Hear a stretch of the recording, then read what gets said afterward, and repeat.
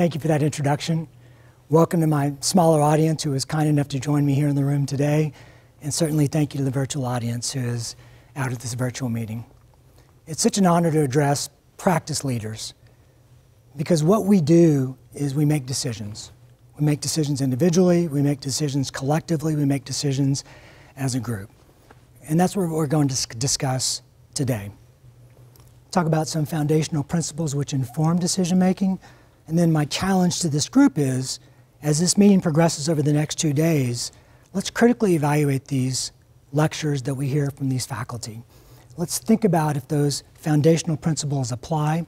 Let's think about what strategies may have been successful in the past, and let's ask ourselves how those translate to the future. Let's talk about independence. Now, our country was founded on independence. I've had quite a few physicians in the virtual room. There were 56 signers of the Declaration of Independence. 5 of them were physicians. One of them is this gentleman. This is Benjamin Rush. Benjamin Rush is from Philadelphia. And he tells a story about the signing of the Declaration of Independence. And he references these 2 gentlemen. The sort of more heavy-set gentleman is Benjamin Harrison from Virginia. The smaller-framed individual is Elbridge Gerry from Massachusetts. And he tells a story how Benjamin Harrison looks over to Elbridge Gerry and says, you know, when we're arrested and hung for treason for what we're about to do, you realize I shall have great advantage over you. And Elbridge Gerry's not sure what he's going to say, and he says, because when I'm hung, because of my large frame, I'll die within a matter of minutes. With your small frame, you may hang up there for hours before you die. Elbridge Gerry kind of shrugs it off, gives kind of a shy grin, but you realize the solemnity of that moment, the seriousness of that moment, what they went through for independence. And we'll translate that independent mindset to our profession shortly. But I also want to talk about a little bit of a dichotomy in that independent spirit, and that's the following. Our country was founded as a corporation. Our country was founded by corporations. Oh, what does that mean? Corporations, corporatization, what does that mean? This is the old church at Jamestown. It's been partially reconstructed. 1603, 30 men settled Jamestown. All 30 of them are employees of the Virginia Company of London. That company was owned by British aristocrats. It had shares, it had profits, it had a lot of what we would think of as a corporate culture. As lovely as Virginia is to visit today, not so much in the early 17th century. A year later, of the 300 individuals who went to Jamestown, only 60 were left. It was difficult for that company to find, for understandable reasons, other citizens to go over there and settle and explore and gather, provide potential wealth for those corporations. So they had to give some inducement, some enticement, if you will. And that was in the form of allowing a charter that enabled them to govern themselves. Around the same time, Massachusetts is founded as a colony. Massachusetts was founded at Plymouth Rock. We know the whole story. But what's interesting about Massachusetts is it was also founded by the Massachusetts Company, a British corporation, employees. And in the same spirit of the governing ability of the Virginia colony, the Massachusetts colony, during one of its earliest charters, includes the following language. We do hereby for us. There was also language in the original charter, government for the people. And you had to have a charter. If you were going to settle the New World, you had to have approval from the King of England to do so, and that was your charter. It was true in Louisiana with the French government as well. So what is that? We do hereby for us. It's we the people. When the Constitution was generated, these were the founding principles. The Magna Carta was a huge part of that, let's be fair. But that was sort of the roots of the independent spirit that we possess today. That was the corporate spirit that we hear today, and we're going to discuss later within the context of radiology.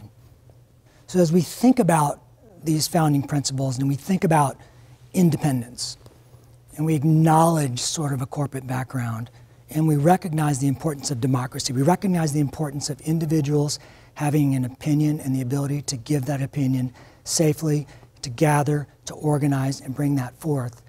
they're basic principles. We all know them. We all understand them. But as we walk through some decision points now, let's think about how and where those principles might apply in history, but also how they may apply going forward. Let me fully acknowledge something now. You may be having a couple of thoughts. One, you might be having a really bad flashback to U.S. history or U.S. civics class. That's one possibility I'll acknowledge. We are going to get to radiology shortly. The other piece, you may be wondering if you're in the right conference. Am I in a history conference or am I in a radiology conference? Fair enough. So let's transition and let's talk now. Let's talk about a few historical points that are specific to radiology. And let's go back to the early 1960s. It's hard to look at historical events through a present lens. So as best as we're able, let's put a past or a current contemporary lens to that period of time. 1960s, healthcare reform is fully under debate and under discussion. It was part of FDR's New Deal. It was discussed in Harry Truman's 1950 State of the Union address. So the early 1960s, this is a very active discussion, creating what we now know of as the Medicare program. This is LBJ. He did sign this into law in 1965, but let's stay a few years before that. The discussion, the decisions, and the potential support of the Medicare program were anything but obvious within medicine. It was hugely contentious. In fact, the AMA opposed it. The ACR likewise opposed it for reasons which in hindsight and even in present day are certainly understandable. So this is evolving. So the ACR is sort of trying to decide what its position is going to be. As it's evolving, the ACR comes to the realization that it's probably going to happen. The speaker of the ACR Council at the time was from Minnesota. He brings in Carl Munt, who was a senator from Minnesota, and he says, this is going to happen. At the same time, the AMA is sort of deciding what it's going to do as far as its opposition. And the original drafts, the original bills, the original plans for Medicare had radiologists paid as part of the hospital. Hospital employees, if you will, but nonetheless, not paid separately the same way what we would think of as a clinically based physician of the time might be. So there were a number of vocal leaders in the ACR came forth and said, we want to be paid separately. We want to be separate from the hospitals. We want to be, hint, hint, independent. So the ACR is in an interesting position because now we know or we think that this is going to become real. This is going to pass. Medicare is going to become a real program. We're going to be a part of it. We're either going to be with the hospitals or at the same time the AMA is coming forward and getting a little criticism for not supporting the program. So they recommend something called elder care, which was basically the founding or at least the initial framework for Medicare Part A, which is hospital payments. Medicare Part B is physician payments. So the ACR goes to the AMA and says, hey, we think this is going to happen. We think we should be paid as physicians. Are you going to support us on this? And the AMA's position at the time, which even in retrospect is completely understandable, the AMA at the time says, we can't support part of that legislation, part of that bill, because we're not supporting the entire effort. We're not supporting the entire initiative, the entire bill. So the ACR realizes they probably need to go out on their own on this. At the same time, the American Hospital Association kind of gets word that this is happening, that the radiologists are going to separate from the hospitals. So they're opposing it. So now think about this, and this is this brings together a lot of what I've said thus far. Think about, with the present lens of that time, think about what the ACR was doing. The ACR was pursuing their independence. The stakes weren't quite as high as Benjamin Harrison and Benjamin Russ and Elbridge Gerry, but they were real. And they're doing it separate from the AMA. They're doing it separate from the American Hospital Association. Oh, and by the way, they're doing it separate from a pretty significant portion of their membership. Pretty significant portion that's pretty happy with their hospital contracts, has a pretty good arrangement with the hospitals. Oh, and by the way, has never had to bill for their own services and doesn't have significant experience in doing so. those democratic principles. I mean, this is discussed. The representative body for the ACR is the council. For the AMA, it's the House of Delegates. You have representatives coming forward to provide their opinions, to provide their vote, to establish or enable majority decision making. Well, this is one of those decisions where the ACR is flexing its independence, is going forward and trying to make a change in a really remarkable way. And I think it's worth mentioning that, we know in hindsight, we know the outcome. Medicare's being independent has proven to be pretty beneficial for most radiologists and for this profession, from an innovation standpoint, from a payment standpoint, from the ability to contribute to the House of Medicine standpoint. But the risk there was, what if we lost? What if we don't win that debate? What if we don't move the initiative forward for radiologists to be treated separately as other physicians rather than hospital employees? The risk was huge. The risk was significant. So the ACR did what we think of now as pretty common. They hired a lobbyist. Most medical organizations with credibility today have some form of an advocacy government effort, a lobbyist, if you will. It was pretty forward-thinking at the time. This is J.T. Rutherford. He was a former congressman from Texas. He was the first lobbyist that the ACR hires. Building consensus, he had a pretty strong relationship with LBJ. By the way, LBJ becomes president in November of 1963 after a very significant event happens in Dallas, the assassination of John Kennedy. And one of Johnson's first initiatives in early 1964 is he's going to make this legislation happen. The other thing you have to remember is in Congress, no one really thought about radiologists. No one really necessarily knew what radiologists do. And certainly no one knew anything about hospital billing, and no one knew anything about professional billing. So we have a lobbyist who's going to lead this independence fight for us. And what does he do? He helps build a relationship with this person. This is Wilbur Mills. Wilbur Mills is a congressman from the state of Arkansas. At the time, Wilbur Mills is the chair of the House Ways and Means Committee. Why this is relevant is because the bills to bring forward Medicare were going to be added to the Social Security Act, which had passed several years before, which meant that those changes were going to basically be a tax, which meant it had to go through the House Ways and Means Committee. It had to be discussed at the committee, it had to come out of committee, whatever the final version that would eventually reach the floor House, the Senate, and progress to the president's desk had to get through that committee. So there were two radiologists, and if anyone, I actually tried to find both of them. I hope they're still alive. I can't confirm that, but there were two radiologists from the state of Arkansas who coincidentally knew Wilbur Mills. They're both named James. One is James Scruggs, the other is James Calhoun. And they get into Wilbur Mills' ear. They say, look, we are not hospital employees. They said, we are not going to be paid by them. We are independent physicians. And another Wilbur named Wilbur Cohen. So Wilbur Cohen at the time was basically one of the drafters of the original Medicare. Wilbur Cohen is what we might think of today as the Secretary of Health and Human Services. Didn't have that exact title then, but that was basically, he was the equivalent. So Wilbur Cohen goes into Wilbur Mills' office one morning at the direction of LBJ. And he goes into the office and he's going to convince Wilbur Mills that keeping the radiologist, and by the way, the pathologist and the anesthesiologist were part of that as well. We're going to treat them separately. That part of the discussion was complicating the bill. It was making it more difficult for LBJ to pass. He wasn't thinking about radiology. He had a bigger picture in mind. So Wilbur Cohen walks in to talk to Wilbur Mills, and Wilbur Mills is sitting with a gentleman, one of the two Jameses. I haven't found a confirmation of which one that is. Wilbur Cohen writes about it in the 20th anniversary edition of the Health Financing, or A Health Financing Journal several years later. But what was happening in that conversation was one of the two Jameses was telling Wilbur Mills exactly what I've already expressed. That radiologists are independent, that radiologists are separate, and radiologists need to be separated from the program and paid what we now know as Medicare Part B. And Cohen writes that had that person not been there, it's quite possible he could have changed Wilbur Mills' mind. But the fact that that individual was there, one of those two Jameses was there, Wilbur Mills wasn't going to budge. No pun intended, the rest is history.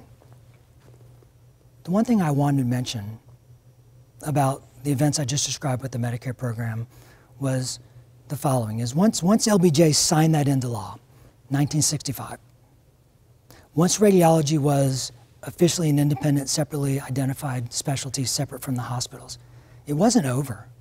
In fact, it wasn't over by any means. A group of the ACR leaders met with Wilbur Mills shortly thereafter to thank him, to acknowledge what he had done for the profession. And they were a little surprised by what Wilbur Mills says to the ACR leadership. Wilbur Mills says, we did this, you're going to change your practice patterns, you're going to change your relationships with the hospitals. He says, but you have to convince your members, you need to teach your members, you need to help your members to do that, to change their relationships with the hospitals. Easy said this many 50-plus years later, but at the time it was difficult. Most radiologists weren't experienced in billing for services on their own. Most radiologists were dependent on the hospitals to do what they do, and Wilbur Mills was very direct. He says, if you don't do this, the regulations that are put into place to enforce that law will possibly change, and you may find yourself back where we talked about from the beginning. So we're in 1965.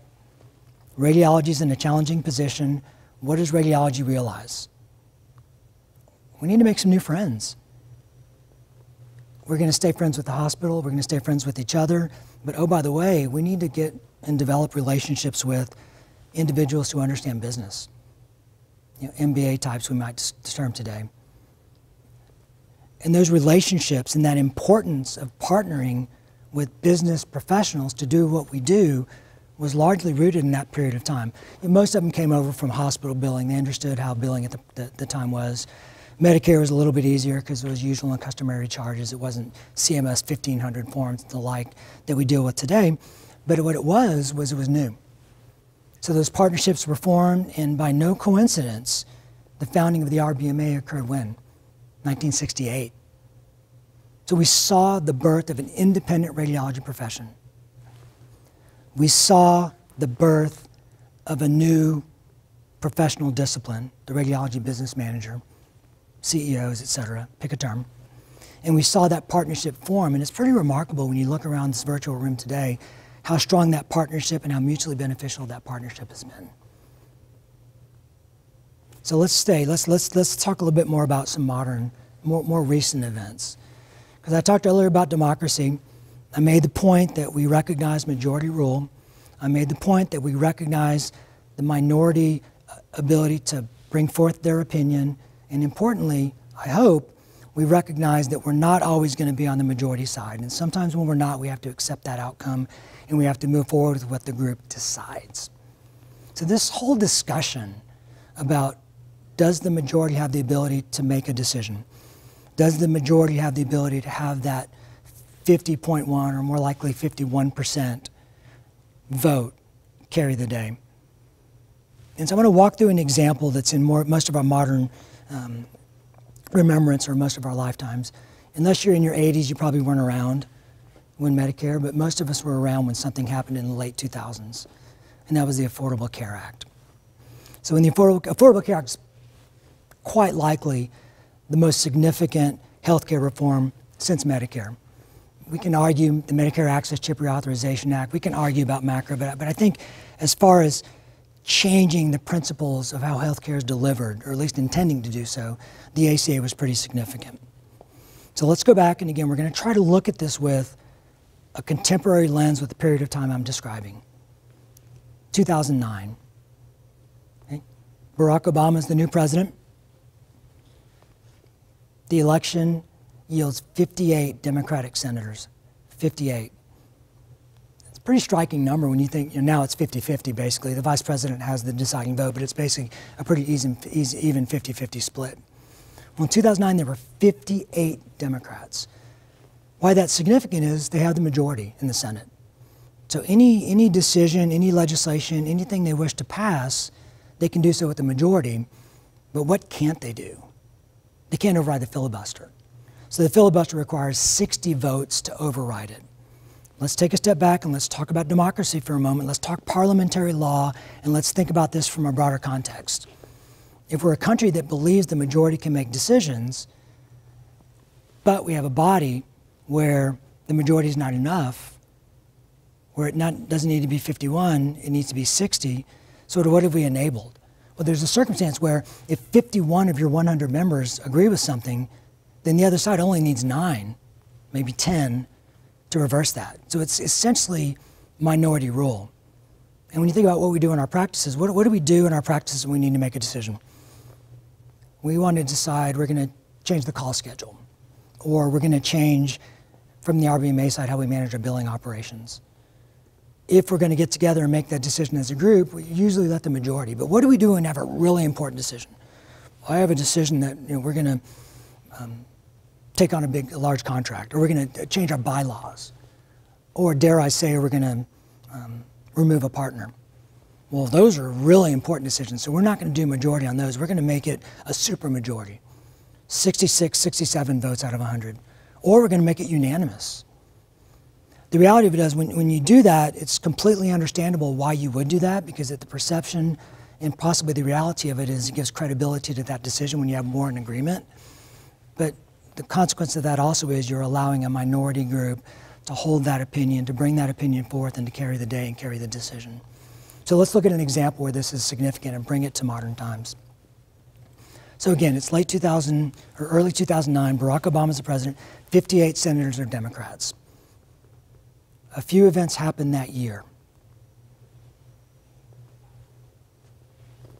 2 individuals before you, Al Franken.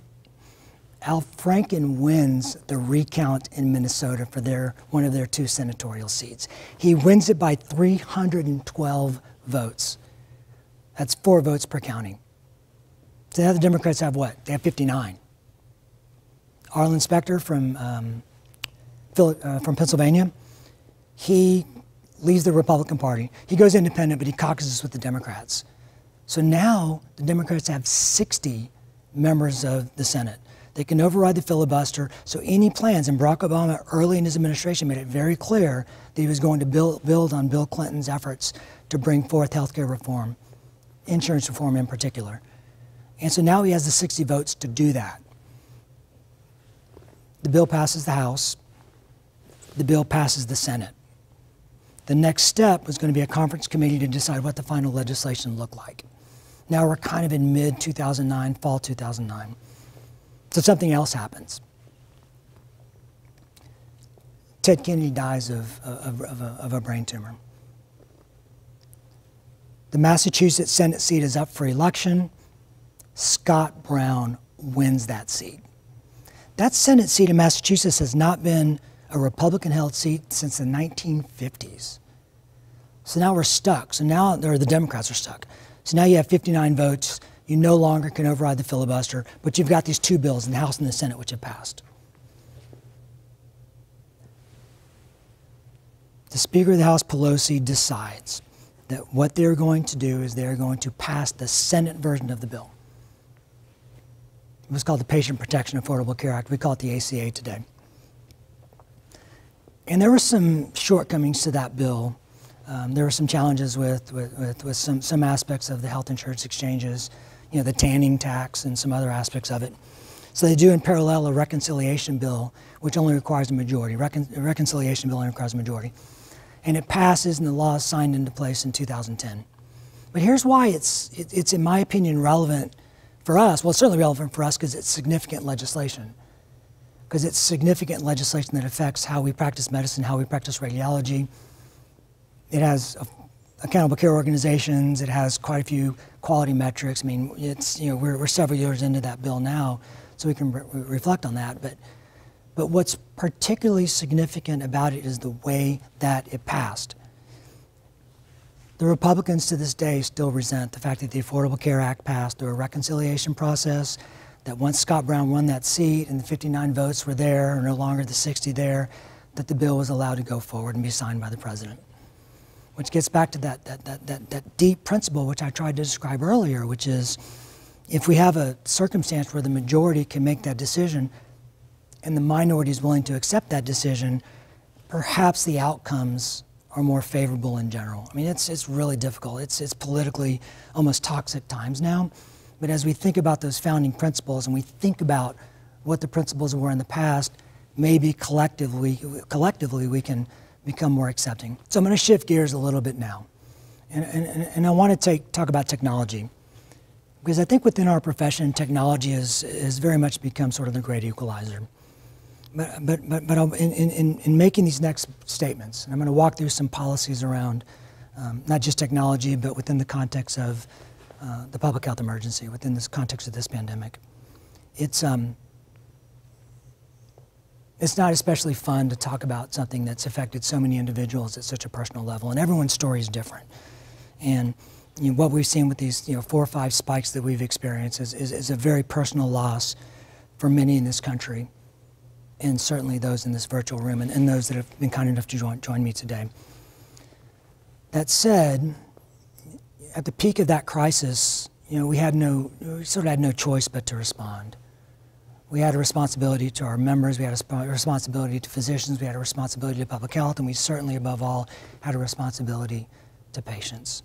So I'd like to I'm going to walk through a series of policy events that occurred in the earliest days, but even to some degree continue today, of the public health emergency. So again, come back in time with me, put that present lens to where I'm going. So let's go back to early 2000, early 2020, excuse me. And this virus is coming. We know it's coming. Late January, Alex Azar declares a public health emergency. March, 2 months later, President Trump does the same, makes an emergency declaration for the United States. Here's why those 2 events are significant. Because the Social Security Act, which I described, and the law surrounding it, allows something called 1135 waivers. When the Secretary of Health and Human Services declares a public health emergency, when the President declares a national emergency, it triggers 1135 waivers.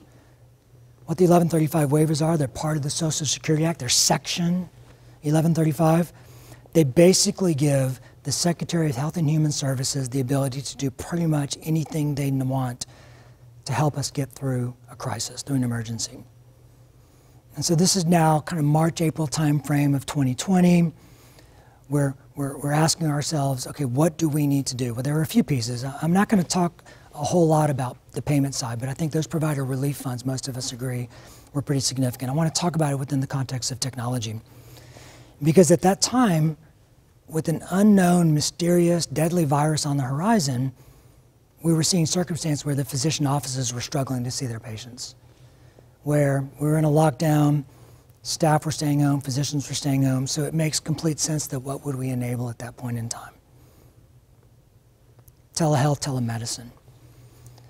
I sort of had the good fortune of being involved at this at a pretty deep level, at the AMA level, where we were telling the policymakers, we were telling CMS, we were saying, look, the physicians and patients are not able to gather in the same room. We need to advance these telemedicine, telehealth regulations pretty quickly through the 1135 waivers to allow that to occur. And those curves are dramatic. Office visits dropping at the same time that telehealth, telemedicine visits are rising, particularly in the summer, particularly April, May timeframe. And we even were able to, and this took us through the interim final rule, to convince CMS to allow payment for audio-only services. Because what we were hearing was that not all patients were savvy, and we're all savvy in now, but at the time, Zoom or Microsoft Teams, or some of the interfaces we might use today to interface in a distance manner on a digital platform. And it wasn't just the seniors that were saying, it wasn't those over 65 that were saying, I don't know how to use a computer. It was across all age groups, because if you didn't do it before, you weren't necessarily going to make that pivot quickly in the middle of a crisis. So we got the audio only covered. What this means to radiology is the following: is we saw those telemedicine, telehealth laws evolve, but we had already established rules and regulations around teleradiology. I had the privilege of chairing the task force in teleradiology in 2010 timeframe, plus or minus. So those rules, those technical standards, those practice guidelines, those billing patterns, the ability to collect for that, the fact that interpreting an x-ray is a face-to-face encounter, those were already in place, because what we saw in the rest of medicine was the following, was, okay, doc, that's great, you're going to allow telemedicine to occur. That's great that you're going to lift geographic restrictions so patients can enable it. That's great that you're going to lessen supervision requirements to allow this to happen. But what's the, aside from provider relief funds, what's the other elephant in the room there? Is payment. So that was the big, through the 1135 waiver process, what we were able to achieve, which is salary parity between office-based E&M visits and teleradiology, telemedicine, and audio-only visits. So they're paid the same to sustain the offices where that was necessary. What it means for radiology is those patients are still getting imaging. We probably need to watch and evaluate how those policies evolve from a telemedicine perspective so we can contribute to how those patients are subsequently imaged and how that carries forth. It also applies to those subspecialties within radiology, radiation oncology, interventional radiology, women's imaging, where you see a lot of more what we think of as more traditional clinical care. Okay, so that's where we were. I've already mentioned that the public health emergency requires that the secretary declare it, and it lasts for 90 days, 90. It's a 3-month period. Last week, Xavier Becerra, the current Secretary of Health and Human Services, extended the public health emergency again, did it for the 8th time.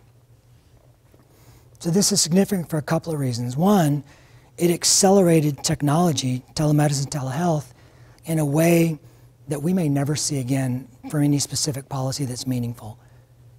I mean, if we would just imagine for a moment that there hadn't been, and I wish this were the case, but imagine there hadn't been the public health emergency. To advance those telehealth, telemedicine regulations the way that we did within just a few months or a few weeks, it would have taken us years to accomplish. Now, we do need to responsibly evaluate what that means in retrospect. When you look at the data, look at the experience, look at the outcomes, look at the role of radiology. I mean, there are some decisions we need to make regarding how we are going to inform an event which is, I think and I hope, someday going to occur, and that is the public health emergency ending. So imagine the president comes forth and says, we're no longer in a national emergency. Or the Secretary of Health and Human Services either fails to renew or ends the public health emergency. Well, those 1135 waivers disappear. They no longer apply because they're no longer, the umbrella that allows them is no longer in place. So we need to think collectively how we were going to inform that decision making, those discussions, and those policy changes at that point in time. So let's talk about some history because, again, there's 3 pillars, if you will, to the advancement of artificial intelligence. And one of them is the development of algorithms. So this is a French mathematician named Adrien Marie Legendre.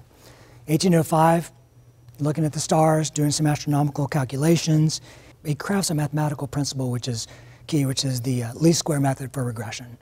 It's a pretty basic statistical principle. You know, it's necessary for most of what we think of today as sort of machine learning programming, you know, Python, backpropagation, et cetera. But he wrote that in 1805. So he sort of had the mathematical principles almost crafted in 1805. And then fast forward in 1958, a physiologist, scientist named Frank Rosenblatt crafts an algorithm called perceptron. And that was the first, what we would think of as, they called it an artificial neural network at the time, but that was the first example of what we would think of today as being a convolutional neural network. At the same time, Arthur Samuel coins the term machine learning. So think about that for a moment. So all this excitement about artificial intelligence, which is relatively young within our field, our lives, our profession, most of the mathematical programming principles around that were available by the late 1950s. At least in some basic form. So what are the other 2 pillars? Well, the second one is certainly computer power. Gordon Moore is one of the founders of Intel, and data scientists know the term, you know, Moore's law. So he observed 1965, 1968 timeframe. He observed that the number of transistors on a chip was doubling about every year. That's how fast the technology was evolving. You know, the first chip was probably Texas Instruments in 1958, plus or minus. That was sort of the first, what we think of as a modern microchip with multiple transistors. That technology's evolved, but so that's how fast things is doubling every 12 months. Ended up being closer to 18 months, but you get the point.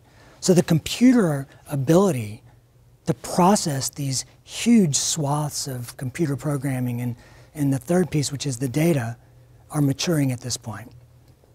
And the data is what? I mean, the data is what we do every day. I mean, I'm having a battle right now to keep individuals, even in my own audience here, off their phone to keep your attention because we have so much data which is being processed around us. It's digital. We as radiologists contribute to it because we have what? We have images, we have DICOM, we have images which are annotated, we have reports. So we're contributing to that piece, but it's what else? It's the World Wide Web, it's Google, Facebook, it's Twitter. It's these huge amounts of data, in our phones by the way, it's these huge amounts of data that are available for these computer programming, that are available for the computing power that we have, and then the ability for us to process it. This is a product, it's called IDXDR. It's basically a product that screens patients for diabetic retinopathy. It's a camera, it's basically an ophthalmologic camera, looks at the retina and determines whether there's anything significant as far as pre-diabetes retinopathy. April 2018, product goes before the FDA and it's approved. So there's sort of two different pathways if you're going to get FDA approval to market a product. One's the one we think about more traditionally, which is the 510K pathway, which is where you have a predicate device and you say, I have substantial equivalence, that's the term you'll hear them use, to that product to confirm that it's safe, that it's efficacious, that it can come to market.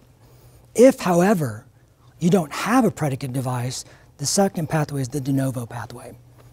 So why was IDXDR a de novo pathway? Why was IDXDR not compared to existing, in clinical practice, ophthalmologic cameras? Because the application came forth and was very forthright and said this is an autonomous product. The output of this product is autonomous. So let's talk about what that term means when we say autonomous.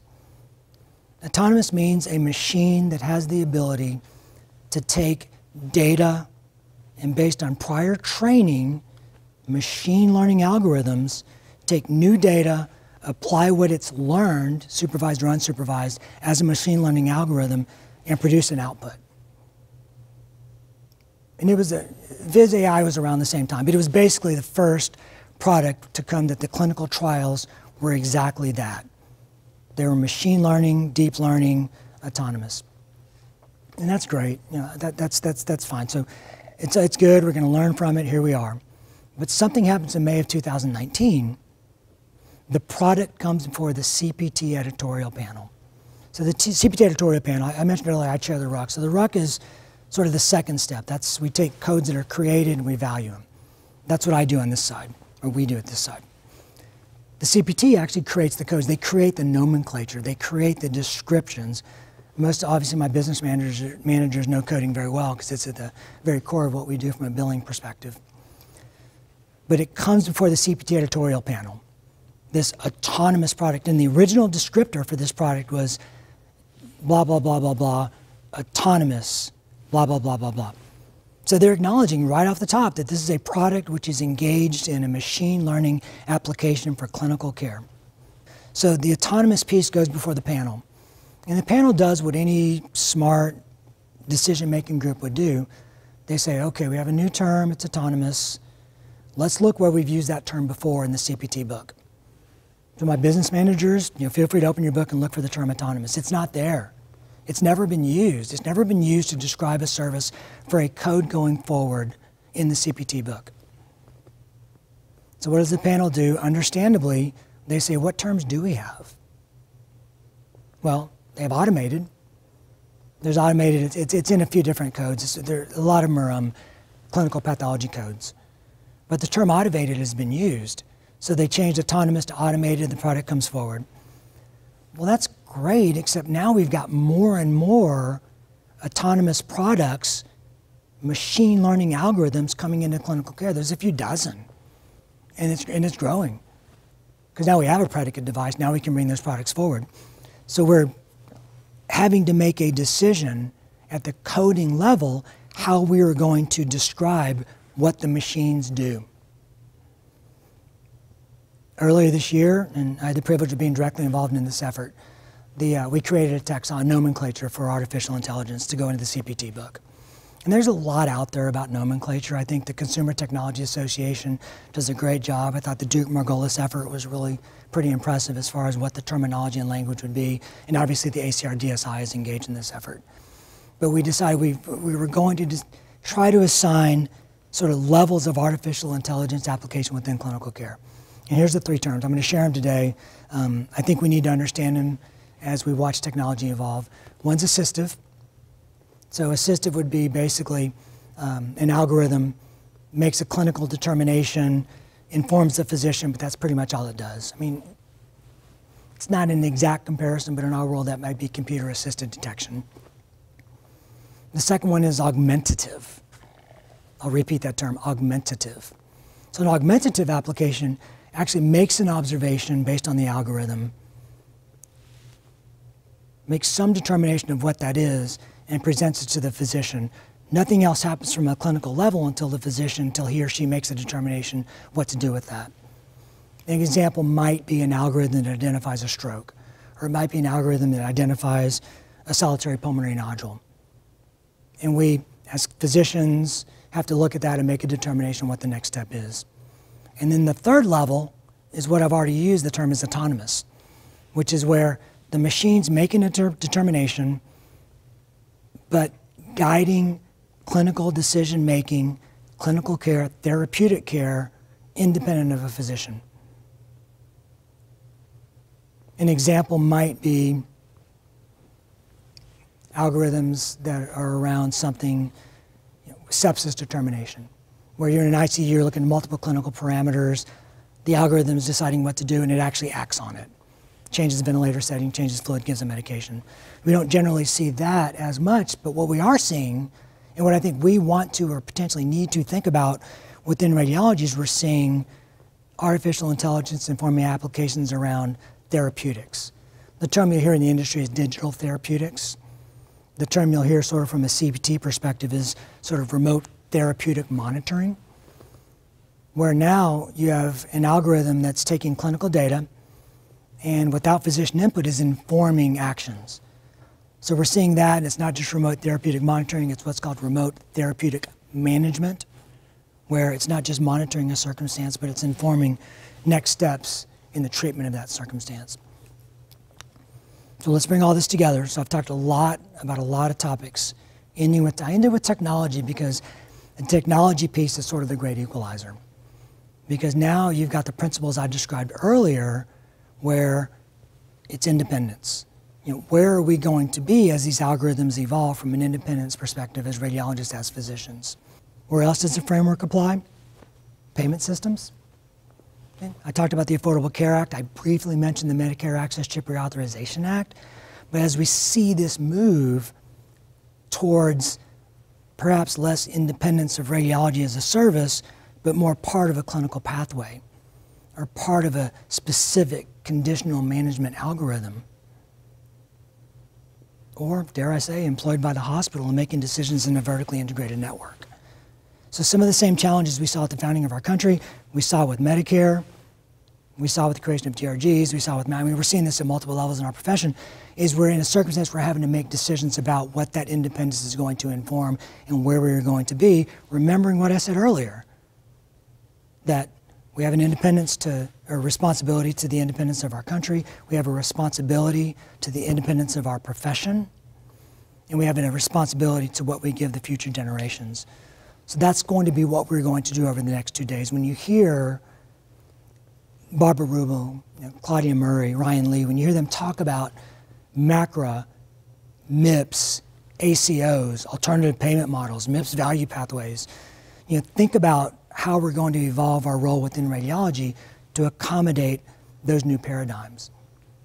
When you hear Keith Chu and Leah Miroff reflecting on decisions from 10 years ago, were we right, were we wrong, that fits right in the wheelhouse of what I've described.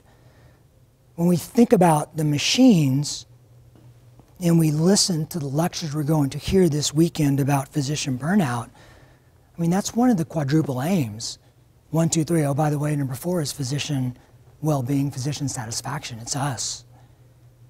So let's think critically about how these decision points are being made. Let's think about these subjects. Let's think about these topics. The organizers have given me the privilege of speaking at the closing of this meeting. So at that time, my plan is, and I've already talked to most of the faculty going into this meeting, I've had a chance, thank you for this time today, to sort of present some sort of foundational ideas and some directions for us to ponder. But at the close, I'm going to try to bring it all together. I don't know exactly what I'm going to hear from the faculty.